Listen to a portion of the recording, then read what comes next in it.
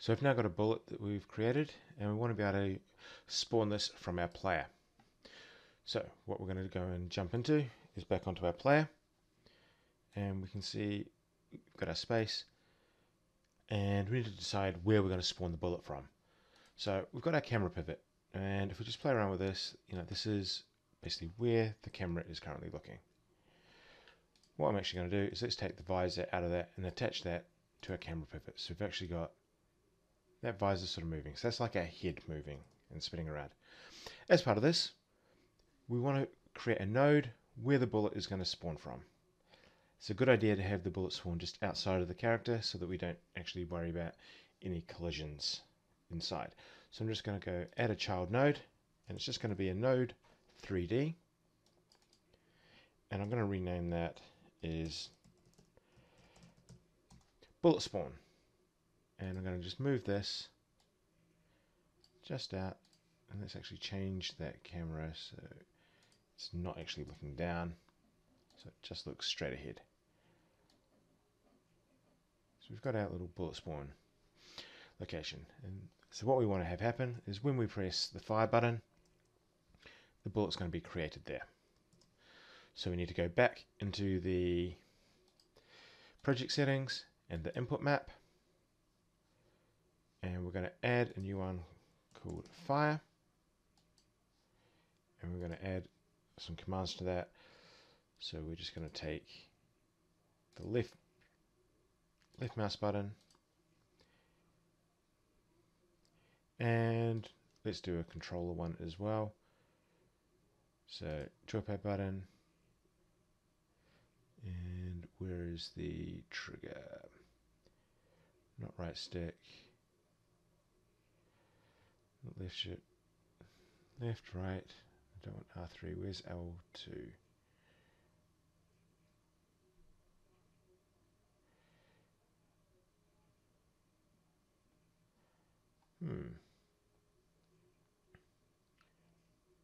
Oh, that could be because maybe it's under axes because they're analog triggers.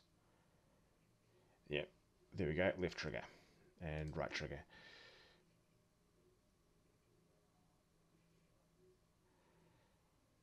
Joypad axis, right trigger.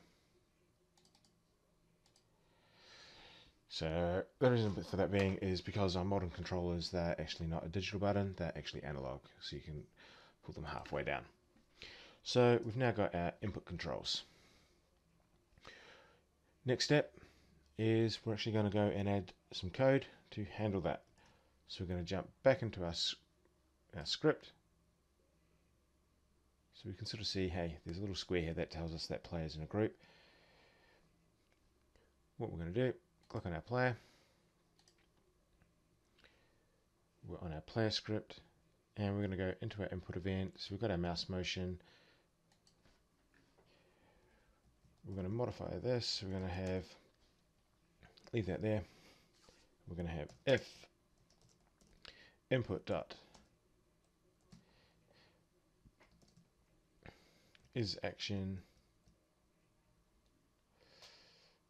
just pressed. Oh, is action just pressed, and we want it to be fire. Let's just do a print, just once again to check it's working. Jump back in, test that, and we can see that the fire has been pressed and detected. Okay, so we can comment that one out. Obviously, as I'm doing this, I should be adding lots of comments into that. So now I want to actually spawn the bullet when this happens. And I'm going to do this with a different function.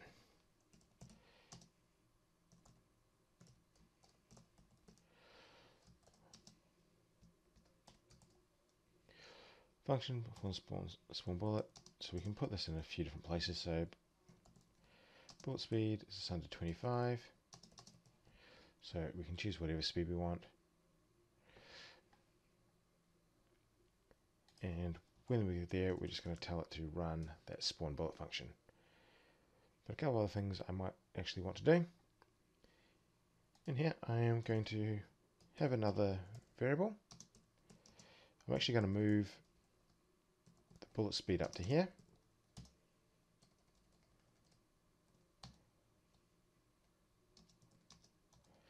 And let's export another one. Actually, we're going to load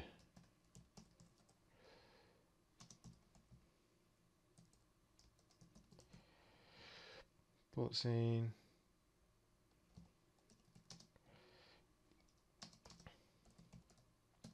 Preload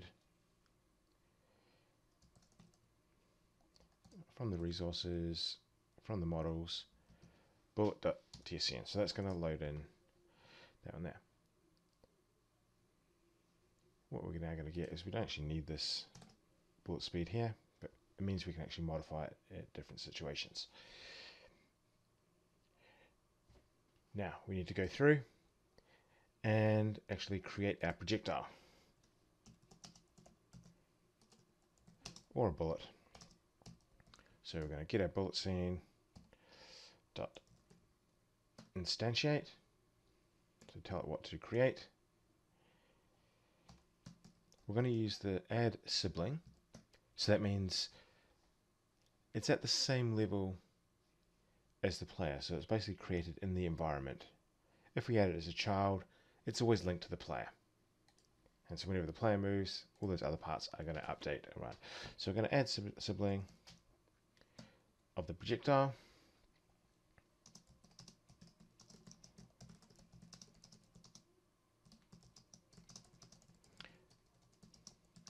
So we're going to add it to the scene that the player's in, basically. Now, we need to actually handle the projectile movement.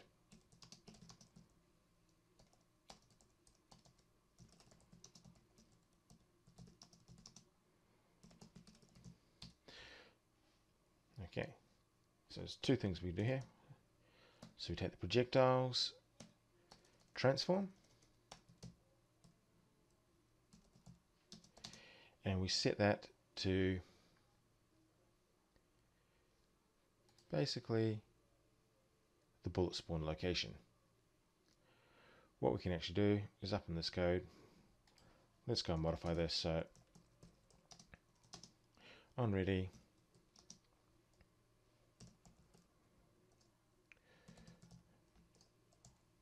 so we have our bullet spawn point is assigned to dollars camera pivot slash bullet spawn. What that just means is it saves us having to write this full location in here. So bullet spawn point dot global transform, dot transform,